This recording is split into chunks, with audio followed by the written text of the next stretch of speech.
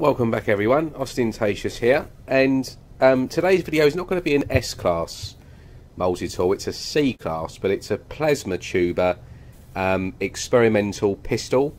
The reason for the video, I wouldn't normally post like a C-class, but this is probably the easiest experimental plasma tuber pistol that you're ever going to be able to find, because literally all you've got to do is get to Eissentam Galaxy and use these glyphs at the bottom of your screen here.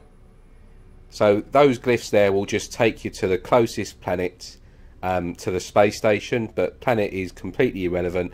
You just need to use those glyphs at the bottom of your screen, and then you don't need to reload a save, but if for whatever reason this pistol doesn't appear in the method that I'm going to show you now, then you just need to leave that planet, fly up to the space station, reload a save on the space station, and then just simply do what I'm about to do here.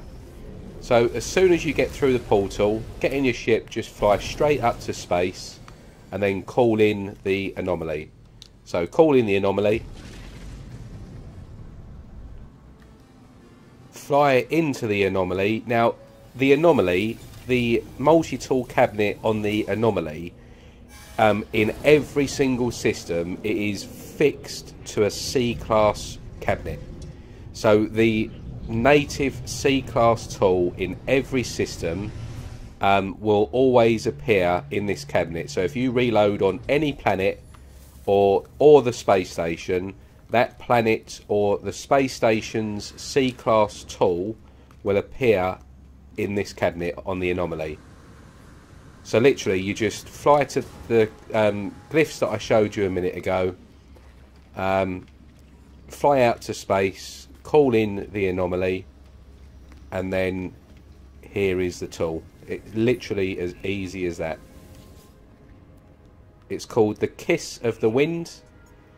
It's just a standard C-class pistol, standard amount of slots. If this was an S-class, it would have a maximum of 10 slots. You need to obviously upgrade it, but it's called the Kiss of the Wind 6/8, and it's a nice, easily obtainable plasma tuber. No need to go to any fixed location. Just call in the anomaly and go straight in and pick it up.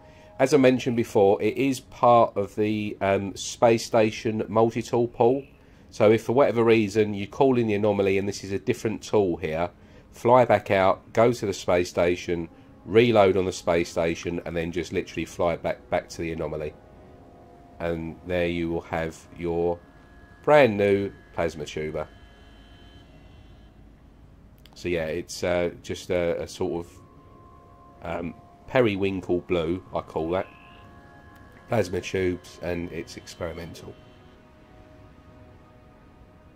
I won't do a first person because you can't do that on the anomaly. But there we have it. So an easy, very quick experimental plasma tuber.